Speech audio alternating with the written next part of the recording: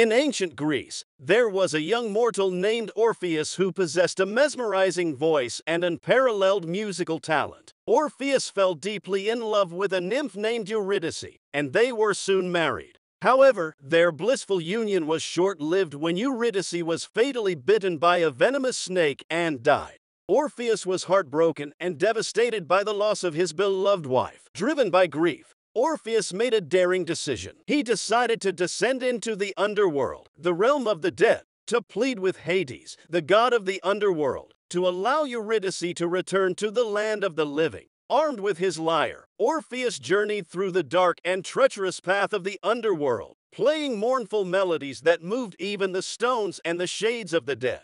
Subscribe for part 2.